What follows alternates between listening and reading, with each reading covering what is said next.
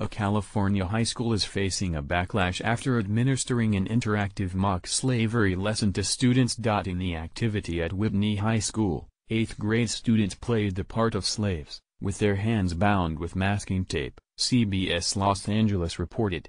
The teachers played the part of the slave ship captains. An explainer of the lesson plan was emailed to parents September 5, describing it as a simulation activity looking to teach students about the slave system in colonial America.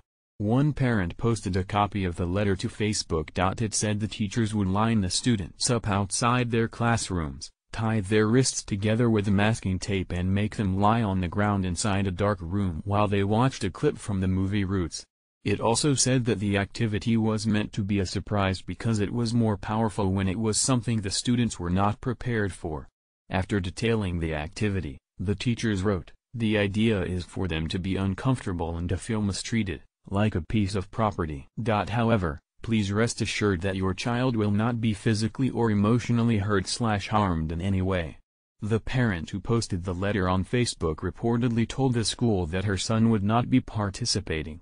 "As the mother of a black child, I feared that my son's participation would lead him to experience trauma, perhaps at a cellular level, and have a visceral reaction of anger and fear during the exercise itself," she told the Huffington Post. The program was removed from the curriculum on Monday, according to CBS Los Angeles. Other faculty members at the school reportedly agreed with the decision.